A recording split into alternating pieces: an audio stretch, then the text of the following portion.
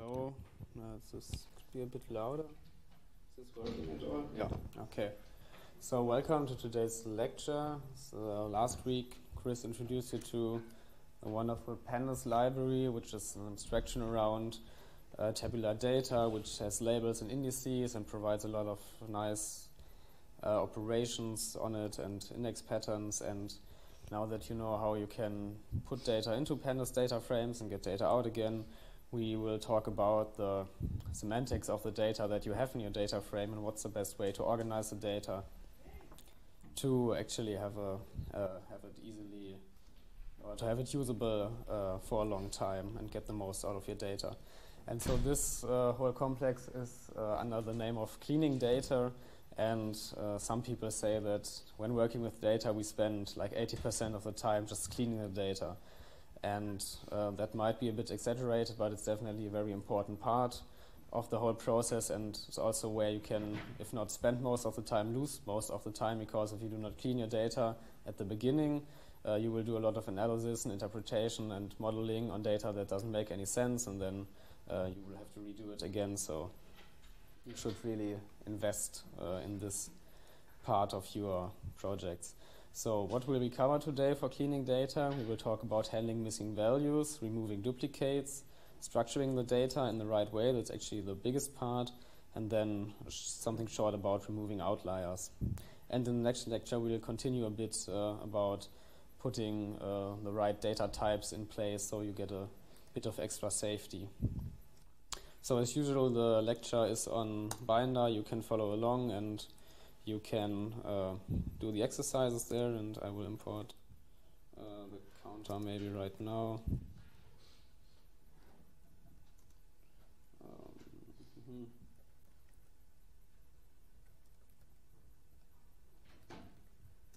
Yeah, so I can do this later. Okay, so let's start with talking about missing values. So what are missing values? Missing values can arise in the process of data collection, or when data is pushed around, or very often when data formats change during the process of time, so that at some point you will have fields in your tables that do not have any values.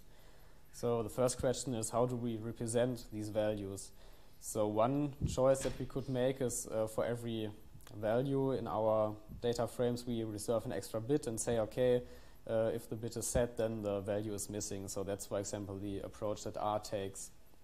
In Python it's a bit different.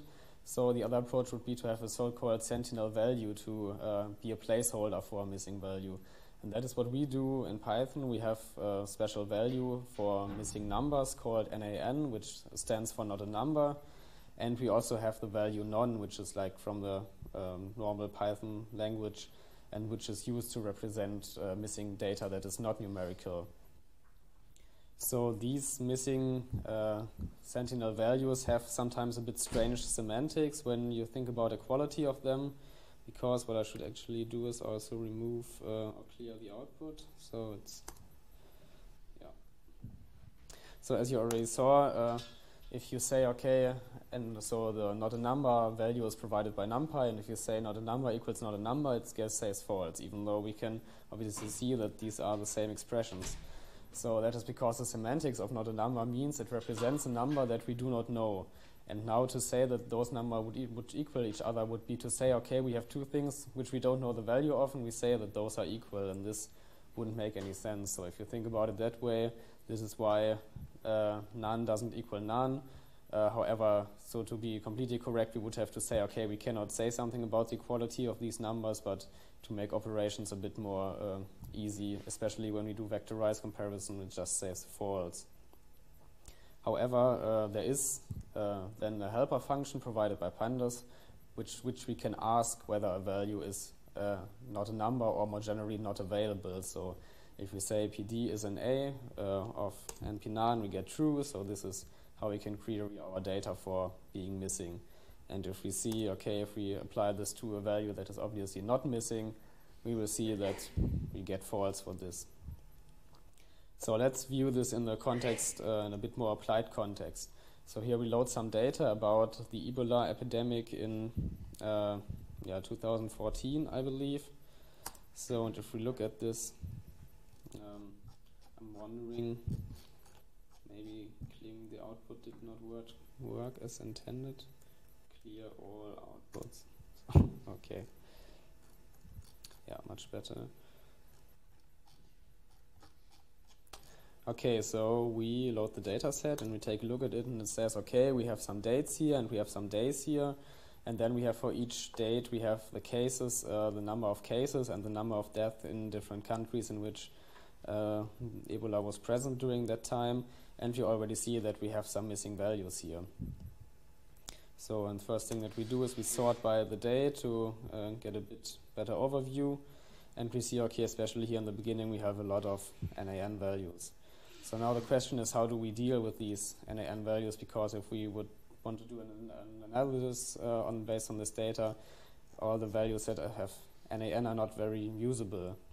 So, and even if we look at, for example, if we look at the column of cases in Guinea and we take the value counts and we explicitly say that we want to include the Na values in the count, we see, okay, even the majority of counts is especially NaN, and like 29 values are missing from here. So the simplest approach would be to simply drop all the entries that have missing values. So we could simply say data frame.dropNA, and the result that we get is a bit bad because we only are left with a single row now, because all the other rows contained at least a single NA value. So this is why dropping NL values just completely is of course the most correct one, but is often very impractical, because if you have a lot of different variables, it is very likely that at least one of them will contain an A value, so we lose a lot of data. However, we could change the strategy a bit and say, okay, let's only drop the rows in which all values are NA, not available. However, then again, we do not really get rid of any values, because all rows contain most often at least a single value. But this can be useful if, for example, you have really messed up data and there are rows that are completely not available, then you can just drop them because they don't really help us. So a bit more sophisticated strategy would be to fill the missing values with some other value that we compute by in some way or the other. So the simplest way is just we say, okay, fill an A with 0. And then we see, okay, all the missing values that we had here before are now filled with a 0 value. So this is an easy solution. However, you must be aware that whenever you replace some missing values with some actual values, you always introduce a bias in your data. So now we say, okay, if we do not know the value, then there probably weren't any cases. So you could say, okay, if there weren't any cases reported, probably the outbreak hasn't started yet, so there just weren't any cases. But it could also be that the situation was so bad that no cases could be reported, and we now introduce a heavy bias in the data that does not reflect the actual situation. So what we could also do instead is, let's say, use some statistics of our data set and replace the missing values with those statistics. So for example, we could compute the mean of our data frame, and just calling mean on this, as you saw, like gives us a series in which each column name is mapped to the mean of that column. And then we can also pass the result of this to fill A, because fill A either takes like a constant value or takes a dictionary-like object in which maps column names to values, and now all the missing values will be imputed by the value that we computed here before. So now we replaced all the missing values with the mean. This is maybe a bit more realistic, but always depends on the context. But even here we introduce this bias and say, okay, now we make our whole distribution of data even closer to the mean, because we replace a lot of values with the mean that we had before. So there are also more advanced strategies for imputing missing values. Some of you might know and maybe also hate the expectation maximization algorithm from machine learning. It's because it's notoriously hard to understand, but actually on the high level I think it's fairly reasonable. And yeah, but this is not directly implemented in Pandas, so we will not cover it here. But you should be aware that sometimes you might need more sophisticated strategies, and then there are also other algorithms. So then there's also another strategy for filling missing values, which makes most sense when you have sequential data, so often for time series data or so. And this would be to forward fill or backward fill the data. So we could say when you fill the NA values, we specify the method as ffill, so forward fill. And what this does is, okay, we see here not really anything, but if we look at the tail of the data, we see, okay, we have missing values here as well. And if we forward fill and look at the tail, we see now, okay, these values are now filled with some value. And what is actually happening when we forward fill, okay, we look at, for each missing value, we look at all previous value, and then we take the first value that is not in A. So for example, here we say, okay, we go down, okay, here's a non-missing value, now we have a missing value, so we basically drop down these values to all the missing values below. And the assumption is that if you have sequential data, that just the data stays constant between the last observed point and the next observed point. Yes? But, for example, in the case of Bavaria, you would fill in the 8.0 for every NaN below, even yes. though there was another value in between. Oh no, so you would basically, so if you have, okay, I should have cleaned the blackboard, I thought about it, I didn't do it. Okay, where's the sponge thingy?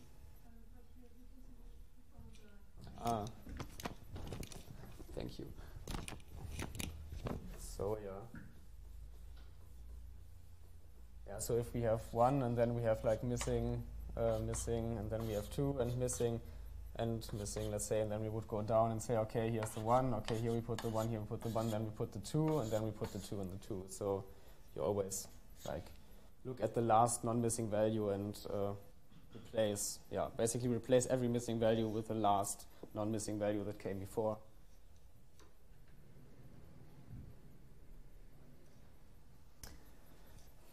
So with this we still have the problem that now if we have missing values at the top of our sequence, we do not get any values filled for it. So there's also the opposite direction, which is called backward fill. And if we do this, we see, okay, we don't get now the missing values stay at the bottom. But if we look instead at the head, we see that now the missing values are filled. And this is like looking at the last non-missing value that came after the missing value. And so if you want to fill all your missing values with this fill strategy, then you would need to first forward fill and then backward fill, or the other way around, whichever you think makes more sense. Okay, then this question now, if we for some reason cannot really get rid of our missing values, how can we still do calculations with them?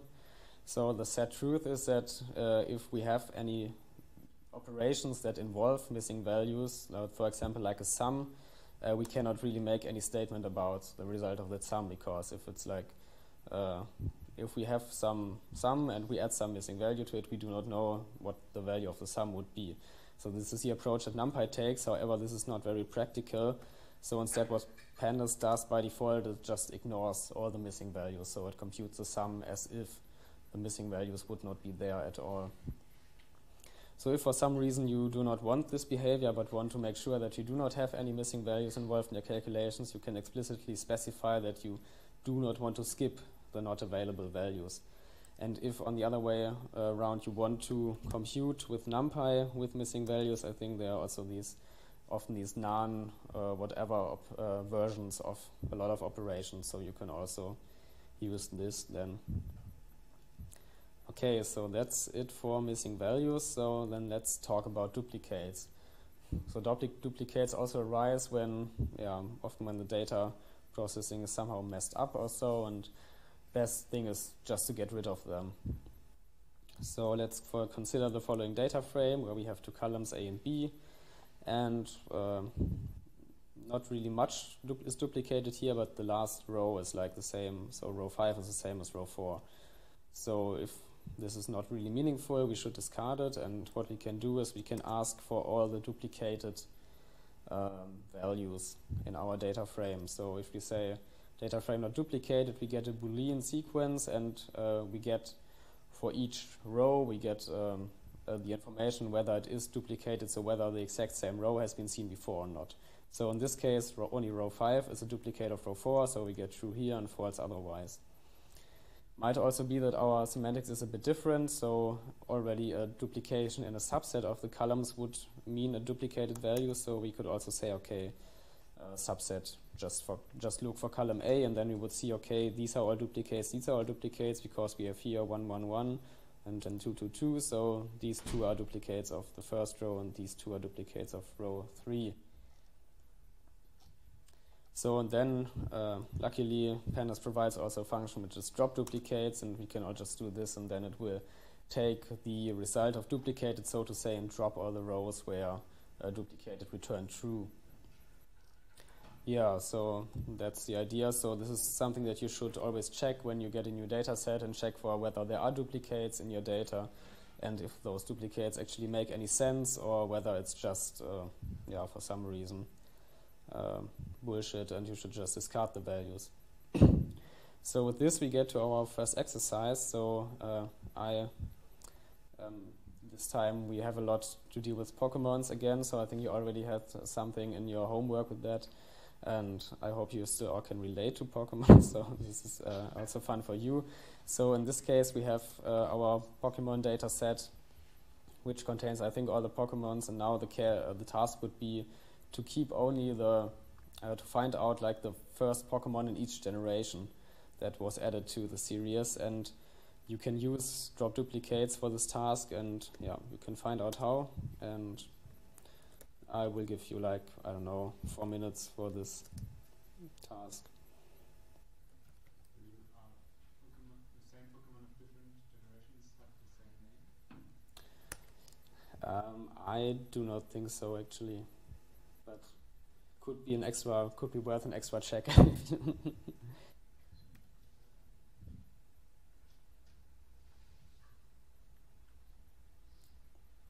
But so really the task would be like to find only a single Pokemon for each generation. So in this case, I think the name would not be so important.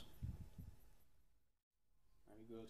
So this is like, the solution is not that difficult actually. Just have to say, okay, I want to drop the duplicates, and we restrict the detection of duplicates to the subset of the generation. So in this way we only get the first Pokemon of each generation, and not sure like which are these, but we can see that at least a lot of generations, like all except one, start with a grass Pokemon. So, well, okay, so next topic, really biggest topic of this lecture is tidy data. So the question is, how do we structure our data? Now we have rows and columns, and we have different tables, and we can put our data basically everywhere. So the question is there a sensible structure to use for our data, such that we can reuse it later on in an easy fashion? And the answer is that whenever there's a difficult question in data science, there's usually one guy that provides an answer to it, and this is Hadley Wickham in this case. So Hadley Wickham is one of the most prolific contributors to open source data science and scientific software, and one problem is just that he does everything in R.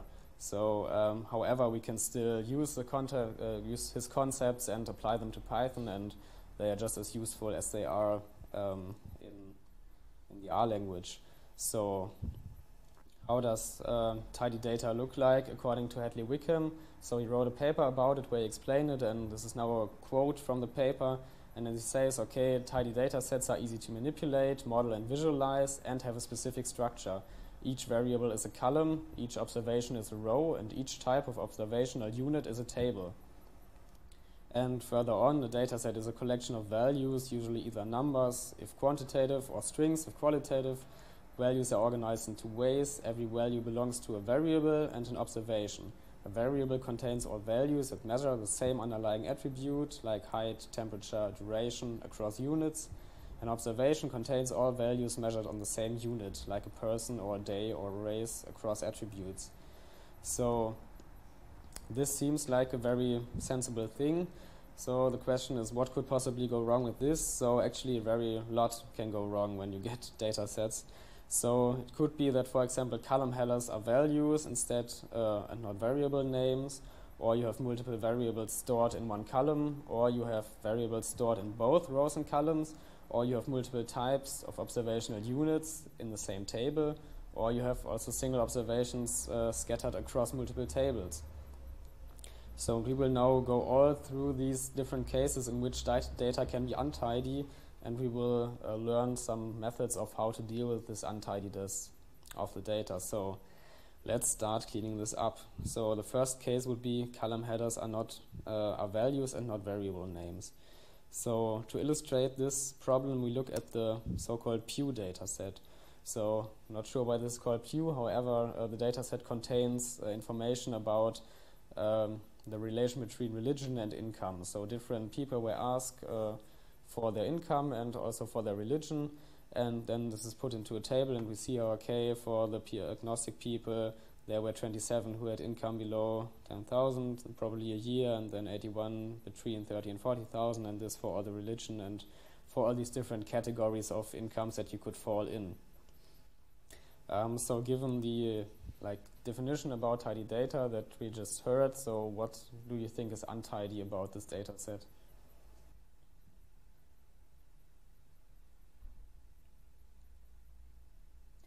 So maybe to look again at the definition, it says, okay, each variable is a column and each observational unit is a row. So do you think that, what would be the observational unit of, yeah?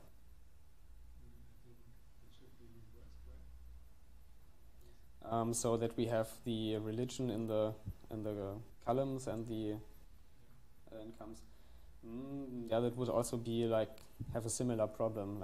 What do you think would be the observational unit when we make a survey like this?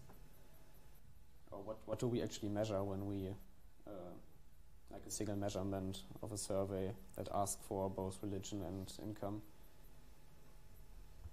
Yeah. Yeah, so the single observation would be just has the variables just religion and income, and you would say, okay, you have the religion and next the income. However, this is already a bit aggregated, so we could say, okay, we have the religion, then we have the income group, and then we have the number of people that fall into this category. So this would be a way to express this in a tidy fashion, so to say, given that it's already aggregated. And for this, we need to use a method that's called melting. So melting means that if we have a data frame in a, so to say, wide format where we have more columns than rows necessarily, and now what we do is we melt the data frame down. This is, and probably it's called melt because it usually becomes then longer than wide, and maybe if you melt something, then it also would be flow down or something. So the idea would be here, if we have these 4 columns here, and now we say, okay, we want to melt this, and we want to keep those, then we would put these things into a new variable column, and we would put the corresponding values into a new value column. And so the same thing is what we can do for the Pew data set. We just say melt and ID vars equals religion. So in this case, we get the format that we desired. We now we keep religion as a column, but now we also have a new variable column that contains the income group, and we have a value that contains the counts of the people that fall into this category. So and ID vars in this case specifies the variables that serve as an identifier for the observational unit. So in this case, religion is part of the identifier, and now also this is part of the identifier, but this naturally became part of the identifier because the row was in a column before, the values were in columns before, so we need to specify all the columns that are already identifiers. So this is now a bit not so nice that we have variable and value as a name here, so melt also provides the opportunity to rename those columns directly. So we could say the variable name should be income and the value name should be count, and now we have a very tidy form of this data set here. So another example for melting something from this untidy format is the Billboard data set. So let's look at those. So the Billboard data set contains information about the chart ranks of different songs, I think starting from 2000 or so, and it contains for each year and basically for each song, it contains the rank in the chart that it had starting from the first week that it entered the chart. So in this case here, the song Band of Matchbox 20, or a better example, Zombie Nation of Kernkraft 400, entered in week 1 in place 99, so just made it in, stayed in week 99 for week 2, and then dropped out of the charts again, so all the other values are none. This is how you interpret this data set. So again, given what we now know about tidy data, what do you think is untidy about this data set? Or how should we change it to make it tidy?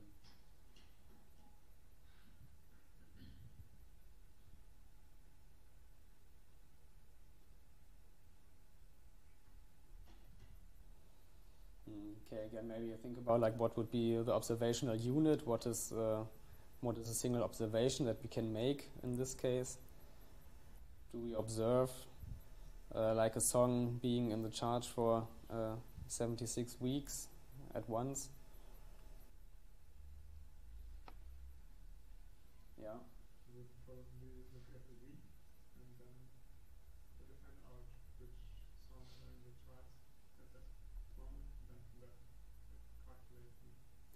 Yeah, so the idea is right that we should have look at a single week, but still again, like what we have here, like the song that is actually in there is also part of the observational unit. So you would say like really a single observation is you observe this song being in the chart in this position in this week. So this is like the smallest observational unit that you can have here. This is also the format that we try to achieve next. So, and in this case we use more values for ID variables, and we specify a whole list. So now we say, okay, each observational unit is identified by the things that are already correct variable columns by year, artist, track, time, and date entered. And then we say, okay, we want to have the week and the value as a rank, and we look at this, and this is now how it looks. So now we have each row is now observation. It tells us, okay, in the year 2000, the artist Yankee Gray was not found in the chart in week 76. So we could also maybe get some more interesting data, or maybe we'll get this right away. So yeah, because now we see now that we have a lot of observations that are more or less meaningless, because now we say often, okay, this artist wasn't in the chart in week 76 after it entered, but this is probably true for a lot of songs that they were not present in this time. So we could simply say, okay, let's drop all the NA values in this case and look at the tail, and now we get only values that contain actual information, or like information that we couldn't derive otherwise. So, and then it's always a good idea to sort the values, so we can just call sort values on the result of this and say, okay, we want to sort by artist and track, and then we see, okay, that here Tupac was in the chart in 2000. So, and maybe a general remark about this form of dealing with data. So I find it very useful to do it like this, that you start with your data frame. So you start with the data, and then you wrap the whole expression in parentheses right away, and then you can just call methods on this data frame, and what you can do, you can more or less endlessly chain methods calls to your data frame. So in this way, we start here. Let's maybe do it like this. Like what I always often do when I develop interactively, I say, okay, I start with an operation and say, okay, this is now the melted data frame. Okay, I see I have a lot of NA values, so let's drop the NA values here. So, and I can just like do a dot and then call the method right away, because melt would already return a data frame. So I can just continue calling methods on this data frame, and this like technique is called method chaining. And it's very like a very nice way to deal with the API, and also a very concise way. Now we would see, okay, now we dropped the NA values, but it's not very sorted, so let's sort the values, and then in the end we say, okay, but I just want to take a look at the head, and so this is how we get there. Okay, so now you can practice the concept of melting stuff again with the Pokemon. So here we have a data frame that contains the mean health points per generation and type. So in this case we have the generation here, and we have the different types on the columns, and now we like each cell contains what is the average HP for this combination. And now you should transform this to a tidy format, and you should also think about what a tidy format could mean in this case. So, and you have like 5 minutes for this. Yeah, and ask questions if you have any.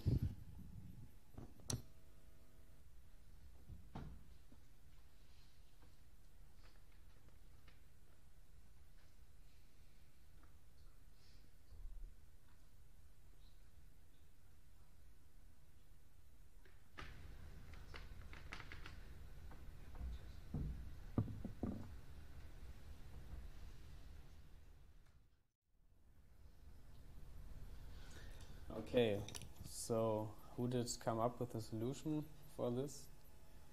Okay, great. What was your solution? Any? Merging by generation, and then defining type, and the value name DHT.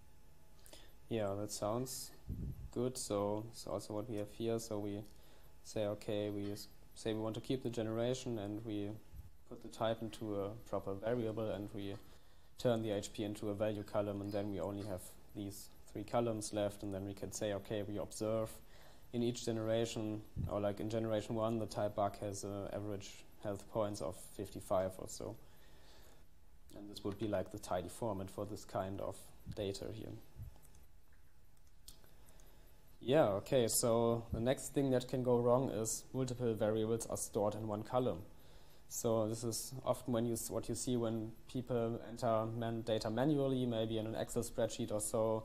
You have one column, but maybe the column is not really specified. Okay, you can have multiple things there, and people just separate things by commas or white space, or often also changing things. So this can be really a headache for the people dealing with the data afterwards. So to illustrate this problem, let's look at the tuberculosis data set here. So this contains data about the number of tuberculosis in different years and different age groups and different sexes. So this would be like the male people from the year 0 to 4, so male babies. Gladly never had so much tuberculosis, but maybe also no one had tuberculosis in those years because maybe the data wasn't recorded. So let's maybe look instead of the tail of the data. Yeah, so here we see, okay, these are also different countries, I believe.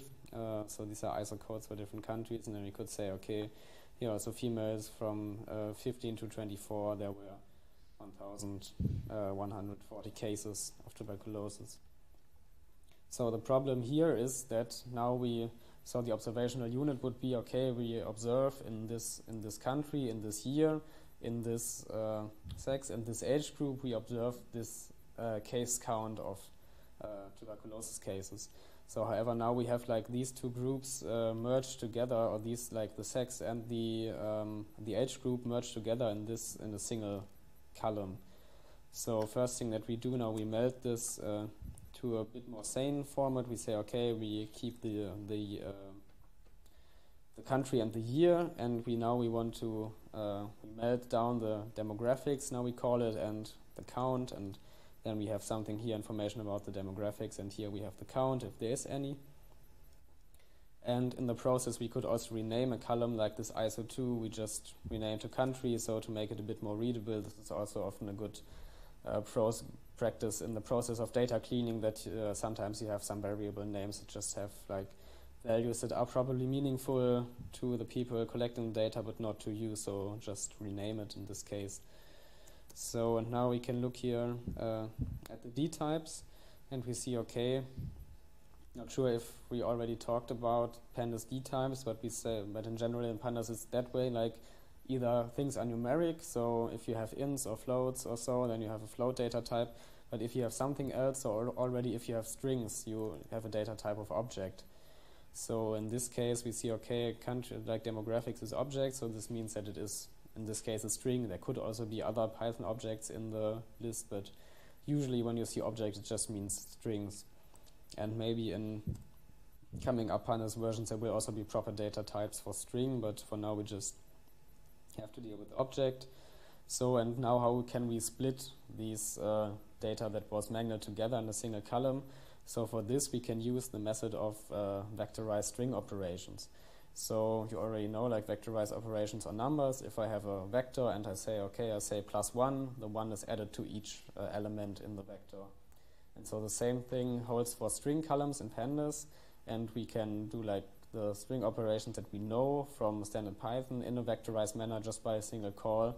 And for this we need the .str accessor. So if we have like a string column here, and we access this demographics, and now we say .str, we get a reference to a vectorized version of the string column. And then we can just use standard methods like string slicing to slice each element of the entire column.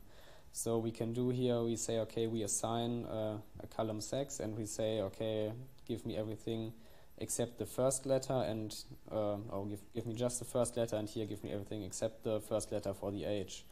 And we add this to the data frame, and now we see that we got 2 new columns. So now this column only contains the first letter of demographics, and this contains all the other letters contained in demographics.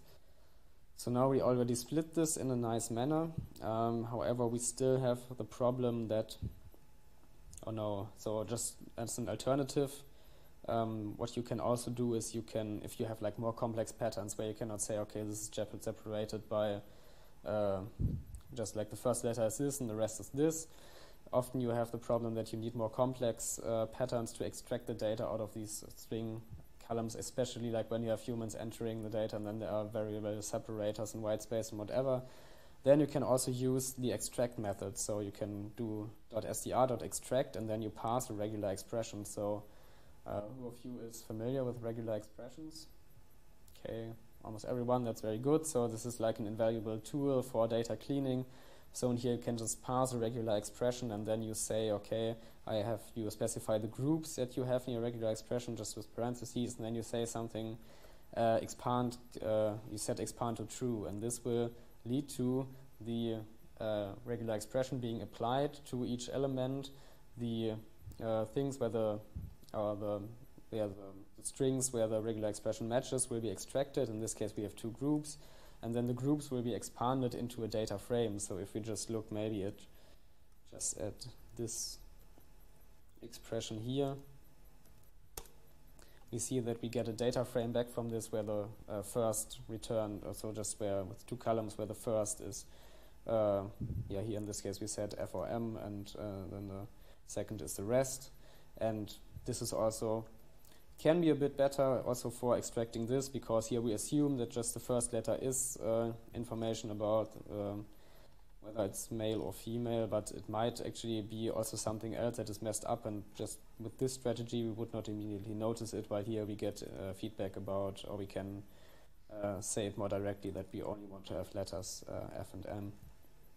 So we can assign this back to our data frame using a syntax where we have like square brackets and then inside another list, and this means assign to both columns this data frame here on the right, and then we get the same result we got with splitting on the string, with this slicing on the string. Okay, so the next exercise would be somehow the text is missing, but anyway, so here we have a new Pokemon data set where we have, so usually the Pokemon have a first and a second type, but sometimes they don't. And what people did here is they replaced the 2 type columns with a single type column where the 2 types are separated by a dash here and by white space around it. So if there are 2 types for the Pokemon, it looks like this. If there's only a single type, it looks like this. So now you should try if you can restore the original state of the data frame using a vectorized string operation. And if you recall what string operations are available in Python, maybe you can also find a string operation that fits this situation very well, and you can try it out too if you can apply it here. Yeah, okay, so it's like 3 minutes for that, and yeah.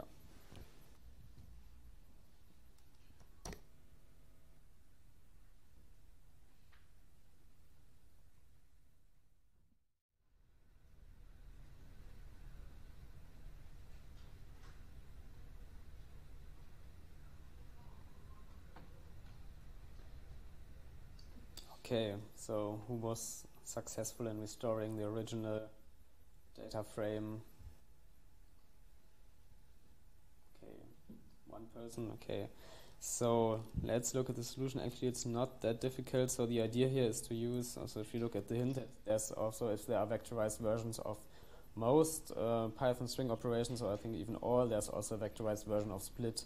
So in this case, we can say, okay, we want to split on white space dash white space because it is what separates it here, and then we say just expand equals true, and then we make 2 new columns, type 1 and type 2 again, and we assign this back, and we get so to say, the original state here where we have 2 type columns for each. And the good thing is that if you split on something that you cannot split, you, in this case, Pandas makes sure that we still get a proper data frame where the first value is extracted and then the second one is just set to none. So this is really like exactly what we wanted. So this is a nice solution. There's also the possibility to do it with a regular expression. So this would be a regular expression with which you could also extract this data. However, I would advise you to first try the simple solutions with like easier string operations and then resort to regular expressions if the pattern is more complicated. Okay, so the next case would be variables are stored in both rows and columns. So Hadley Wickham says about this, the most complicated form of messy data occurs when variables are stored in both rows and columns. And yeah, the code below loads the weather data for the global historical climatology network for one weather station in Mexico for 5 months in 2010.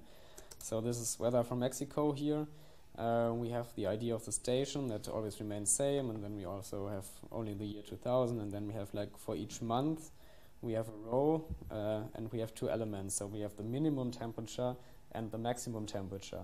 And then we have for each day, we have for each day in the month, we have a column and we have a value there if something was measured.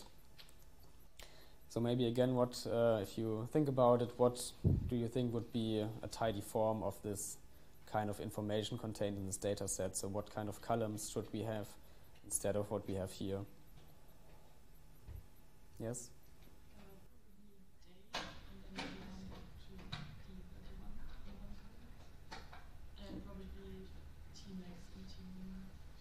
Yeah, exactly. So that would be the tidy form that we say, okay, on this date, so to say, so on this month, on this day, on this year, we observed minimum temperature of so-and-so and maximum temperature of so-and-so. Because this is like these 2 are a single observation that you make on the same day, and these just belong together. Usually you do not observe a minimum temperature without a maximum temperature. So, and here we have the problem, like if we just had the day, we could just melt it, but now we also have like these values that are stored in the column here, but that actually should be so the values that are stored in rows, but actually should be columns, and values that are stored in columns that actually should be in the rows. So again, we start by melting the data frame. So here we just call melt, and we say, okay, we identify a single record still by the idea, the year, the month, and for now also the element. And this is just melting down all the days. So we say, okay, give me a day variable with a value of temp in this case, or temperature. And then we just assign this to a new data frame called weather melt. And if we look at this, okay, this already looks a bit better. But now we still have the problem of needing to do like the opposite operation and turning these 2 values into columns here. And so what we do before that, we drop the NA values again, because now we have a lot of things where we did not observe something. Yeah, so exactly. And it's like we do not really need to keep this data, because if there's no data available, we do not really, what should we do with it? So, okay, so now for the problem of the temperature of minimum maximum, we have like this other operation called pivot. So pivot is really kind of the opposite of melt, and what it does here, let's say we have these columns here where we have a column called bar, and now we say, okay, but the values here should actually be columns. So, and what we do is we take the column and turn it into a row, and because you can think of it like this movement, it is called pivot, because you kind of pivot the column into a row. And you do this by specifying an index, then the columns, and then the values. So you say, okay, keep this as a column, and then pivot this column into, pivot this, turn this into a column, and then these things that are here, that they should become like just values now. So if we look at the result of doing this here, so this method is called pivot table in Pandas. So there's pivot and pivot table. Most of the time you just need pivot, but if you have multiple indices or you want to do an aggregation while pivoting, you have to use pivot tables. So here we use pivot table in this case, and we say, okay, we still want to identify a record by the idea, the year, the month, and the day, but we want to turn the element into the values in element into columns, and we want to take the temperature as values. So in this case, now it looks like this. So we are already at our tidy format, and we now have the idea, the year, the month, the day, and then the minimum and maximum temperature in a single row. So this looks a bit like this here, because now all these things are just not really columns yet, but are still indices. So now we have a multi-index for each row that consists of all those keys. This is not necessarily bad, but more often we want to have it as normal columns, so we can just call reset index after pivoting.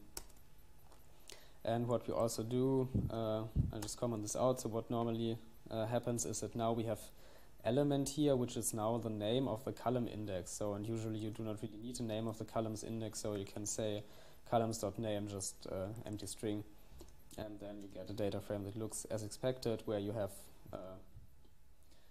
the columns we expected.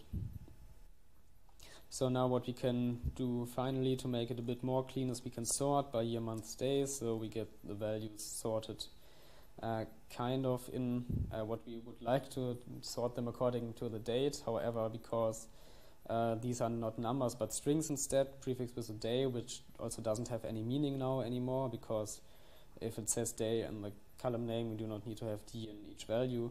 So these are still strings, so we cannot sort it according to the numbers. So instead what we need to do is we need to convert this into an integer. So this is already a bit about choosing the right data types to represent your data. So what we do here is we just we take the string accessor, and then we just slice away the first element, which is SD, and then we say s-type int. And in this case we will get an integer column now, and now we can sort as expected on the day. But yeah, so here we still have we start with 30 because we only have a single observation for this month, and then like 2, and then it goes on as expected, and there we have a lot of gaps in between, because at this point apparently no data was measured. So if you want to know more about, there's also a lot of Pandas documentation on this reshaping of things. But for now, let's just do another exercise. Here we have a data set about the attack statistics of different Pokemon types. So we have the min, the mean, and the max attack value for each type. And your task again would be to turn this into a tidy format using what we just learned. And yeah, so I have like, let's say 4 minutes for this.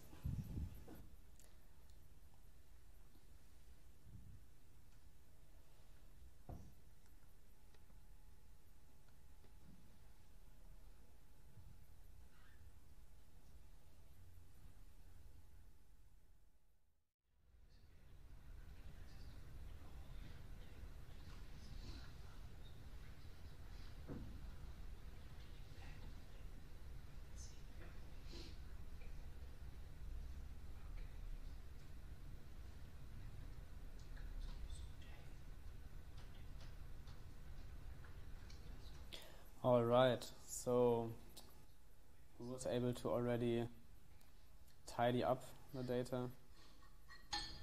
Okay, a few people. So yeah, this you should use pivoting for this task. And here the idea is you say, okay, the index is a type, you keep this as usual because it already is a proper variable. And then you turn the statistics into the values below statistics into columns, and you turn the values under attack into values. And after doing this, your data frame looks like this, and you have type, max, min, and mean. And yeah, to maybe do this completely correct, we also have to reset the index. And then it looks like this. We have type, max, min, mean, and we know now these are the max, min, and mean attack values for each type. Okay, so the next thing, so this was now already the most problematic point. So now that we know melting and pivoting, we can get our data into a tidy state from more or less every position. So, however, there's still another complex that involves more semantics of relational databases. Yeah. How can we change the order of columns? So actually, I'm not completely sure about this. If it's, I mean, it is possible, but to be honest, there's not really a good reason to change the order of columns usually, because like the order of columns really doesn't have any meaning. We say, okay, my observation is always a single row, and whether I switch, if you switch rows, you also switch the column names. So the data should have the same meaning for this. But yeah, it is possible. I think you can like slice parts of the data frame on the column axis and then concatenate the other way around or so, but usually it's not really necessary to do that. Okay, yeah, so the other problem would be, or like the next big problem compound is having multiple types in one table. So if we look, so in general, do not repeat yourself is a standard pattern in software engineering, and it should also be a standard pattern in data engineering, that you say, okay, I only have a single source of truth, and this avoids data getting into inconsistent states if I change the information only in one place. So if you have multiple types of observation in one table, you have redundancy, and this can also lead to inconsistency. So if we again look at our billboard data set here, if we look more closely, we actually see that we have like kind of two types of observation. We have like this song, so to say, that we depend on, but then we also have the artist that is not really dependent on the song. So it could also be that the same artist has several songs in this thing, and it would be a bit better to split this into different parts. So if we melt this down again by week and rank and like so, and then we sort by and then we drop, we see that we have like 5,300 values. However, if we only look at the songs, so to say, if we only slice out the artist, the track, the year and the time, and we drop all the duplicates, and then we make a new variable called song ID, for which we just use the index of this new data frame, and then we look at the songs, we see that we actually only have 300 songs. So we have all these chart positions. We have like, for many songs, we have like up to 76 chart positions, but we only have 300 songs. So it would be much better to keep the songs in one table and have the chart positions in a separate table, and then just have a key by which we can make the relationship between a single song and an entry into the charts again. And for this, we need the general method of merging things or joining things. So I don't know who of you is already familiar with like relational databases, SQL or something. A few, but not really many. Okay. So this is actually a bit topic, and I think there's like a whole lecture about databases also, where you learn a lot about like also other topics, but I think mainly focusing around this relational algebra and how you can express relations through tuples and joining them together. But we will just go through it, and I think it's like on a high level it's easy to understand. So in general, when we have two things and we want to join them on a key, like we have different possibilities of doing that. So let's consider the possibility of having like two sets, A and B, and now we want to make an inner join. And in this case, an inner join is just the overlap of these two sets, so to say. So if we look at this Venn diagram. And what we will do now is first we will look at like a simple Python implementation of these different joins, and I hope this helps to understand like the general semantics of joining things, and then we will look at how to do this in Pandas. So let's consider that we have like two things, left and right usually, and now we want to merge, make an inner join, or say merge inner as a function. And the way this would happen is we would have a list of things merged, and then we would iterate over everything in left and over everything in right.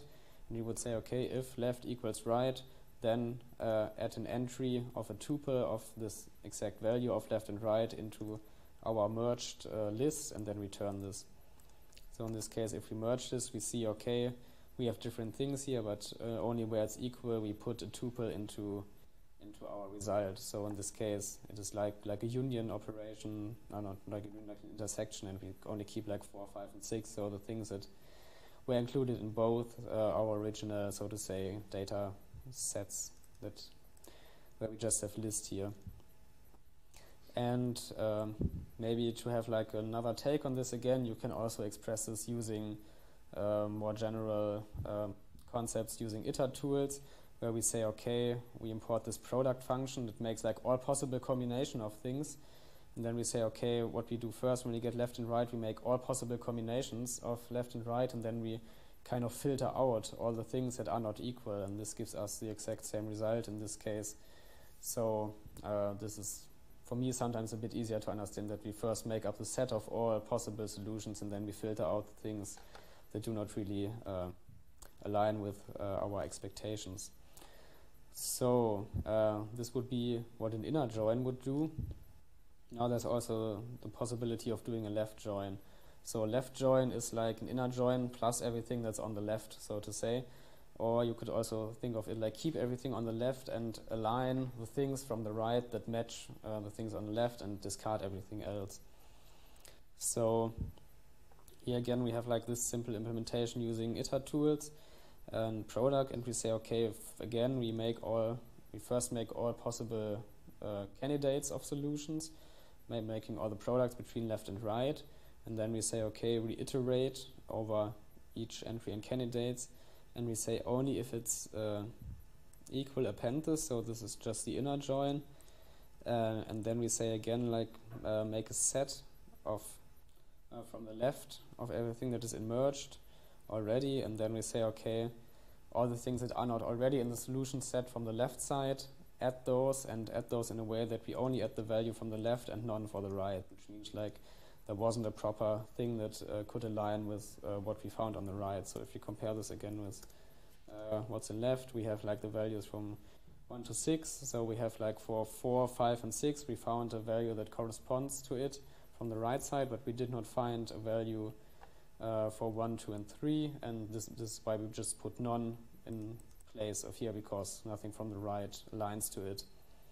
And the same thing as you can do with the right join, which is just like the mirror opposite of doing a left join. So also when we express this as a function, we can just say, okay, for merge right, we just return merge left of right and left, so we just switch the arguments. And the idea is really just the same, that now we keep all the values from the right and we align values from the left where they fit, and where they do not fit, we just put none instead. So, and then finally there's also an outer join, which is really like a union operation, but you still align the things that match together. So to express this in code, we start with the inner join, we make the product, we add everything to merged where it matches directly, and then we just repeat what we did for the left join. We take a set of all the entries, we iterate over it, and say, okay, where it is not already in the merged set, we add a tuple which is of the value left and none, and the same for the right, but we add none and right in this case. And if we look at this here, we see, okay, again, for 4, 5, and 6, we could find pairs that match, but for 1, 2, and 3, we did not find anything on the right, but for 7, 8, and 9, we did not find anything on the left. So this would be the result of an outer join. And you can also think of an outer join as the union of a left and a right join, so it also works the same way if you just say, okay, I merge on the left and make a set out of it, I merge on the right and make a set out of it, then I make the union of the left and the right set, and then I sort it and make a list out of it, and the result is then exactly the same. And even a bit nicer, because now it's sorted and we see, okay, only in the middle we could find pairs that match. So, and now in Pandas it's very easy to implement. And just say, okay, let's consider a data frame containing some information about employees. So we have a bunch of employees here, and we have the different groups that they are working in. So some from accounting, some from engineering, some from human resources. And then we also have the hiring dates of different people. So we have, again, we have the names and we have the date that they were hired on. Now we have two informations about the same persons in different tables. Now we want to combine these informations. So this is where we just can merge the two data frames, and we say, okay, just merge them. And as we can see here, we have like for each value in data frame 1, we have a corresponding value in data frame 2. So this just results in a data frame that is just extended by one column, and implicitly Pandas already detected that there's a column that has the same name in both data frames, and it merges on or joins on this exact column. So we can verify that this matches. Okay, here's Bob. Bob works in accounting, and Bob was hired in 2008, and this is now also what we have here in the table. So usually it is better to explicitly say what you want to merge on. So you could say, okay, I want to merge on employee, but the result in this case would be the same. Okay, so now we have a third data frame that contains the salary of those people. However, a difference here is that now the name of the employees is not, or the column is not named employee anymore, but name instead. However, for us it's not a problem, because we can simply say, okay, on the left we want to take employee as the join key, and on the right we want to take name as the join key. And Pandas will then look for values that match and will not really care about the name of the columns. And this way we can put the things together. However, now we get name duplicated, so we could drop a column of those again. Or we can, like here, we set, so usually when you use merge, you would merge on values, so you would merge on columns. However, it's also possible to merge on indices. So what we do here is now we make versions of our data sets where we do not have a column for the employee, but we have employee as an index. So we just set employee to be the index, and the same here. And now what we can say, okay, we say merge df1a and df2a, and we say left index true and right index true, which means do not look for a column to merge on, and do not merge on a column anyway, but just use the index to merge. And usually for a larger data set, this is also, or should be faster, because if you have things on an index, you have like usually some kind of data structure that makes it easier to search through. So yeah, this is how you can merge on different columns or on the indices. And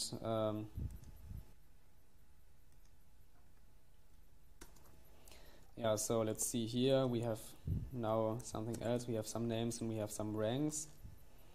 And now if we merge on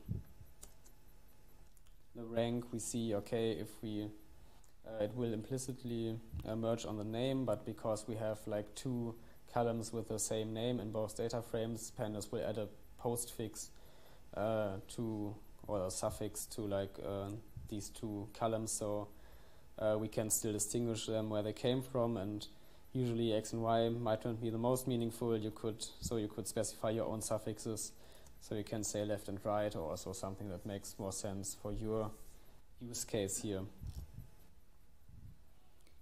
So, and yeah, you can also specify whether you want to do an inner and left or an outer join by using the how keyword, and we will also see this in a minute. And you can also pass the validated keyword to do some validation on your data frames. And you can also read a lot more in the Pandas documentation, which has a lot of visual examples of things. However, we will also see this now, how we could turn our billboard data into a even more tidy format by splitting it into the songs and the ranks. So when we have here, we now have our tidy billboard data, and we have our song data here. And now what we can do is we can merge back on the artist, the track, and the year and the time. And by doing this, we will like recombine our original data and put the song ID back in. And so similarly, you could. So what we usually would want to do is now we have like this would be the full data. However, we wanted to split it into two separate tables where we have the songs only in one table and the ranks in the other table. And we can do this now because we first we extracted the songs, we generated some IDs for them, and now we merged back on. We now have the ideas in our full data, and now we can slice out the rest of the data that does not that has information about the song. And this way we can obtain a table that only has information about the ranks and an ID, and we have another data frame called songs that only has information about the songs and an ID. And now to get the full data back, we can just merge on these. We can just merge these two data frames back together and say we want to merge on the song ID. And or somehow maybe we also cannot, because we did some mistake in the meantime. However, or probably you just have a typo in our song.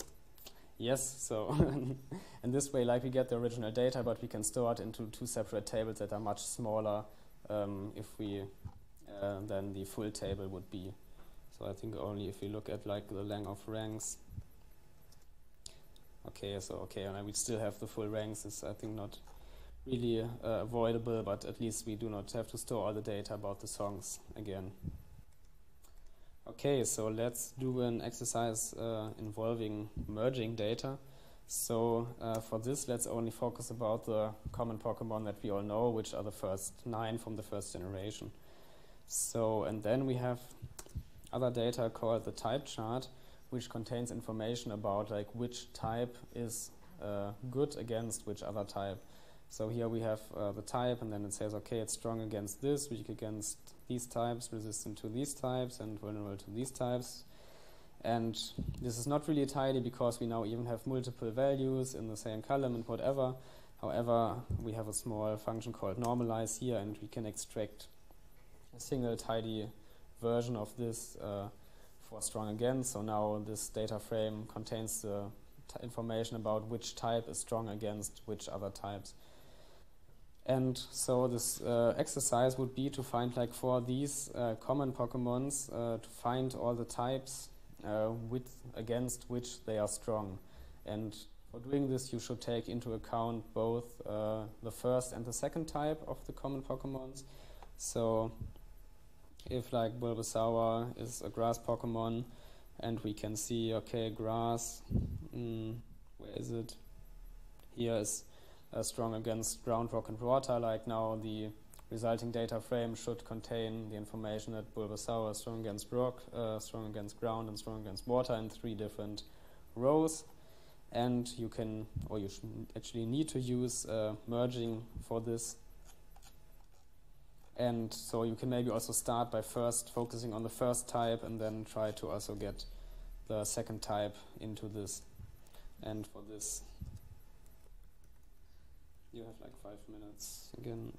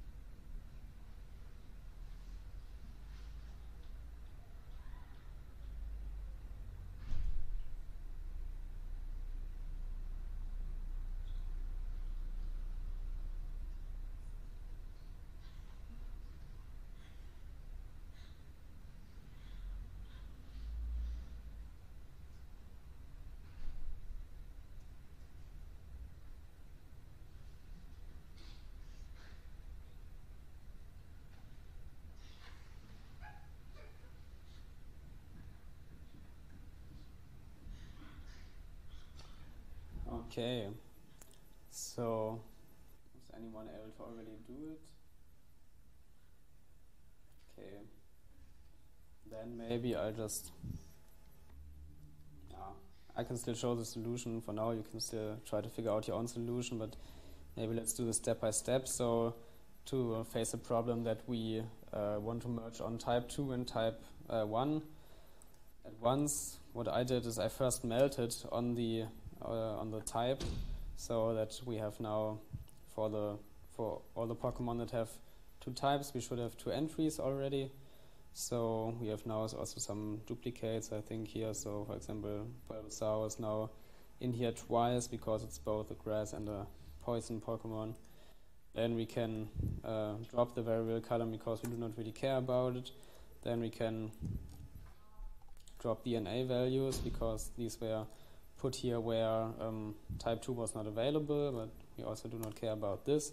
And then comes the merge. So here we say, okay, we merge on strong against on the type, and we want to do a left join. So we want to keep all the data that we see below here, and we want to put next to it all the types that are strong against it. So this is like already kind of the solution, but now we want to sort finally on the number and the name, the number and the type of the Pokemon, and now we see, okay, that Bulbasaur is strong against ground, against rock, against water. And we also see here originally because of which reason this is so.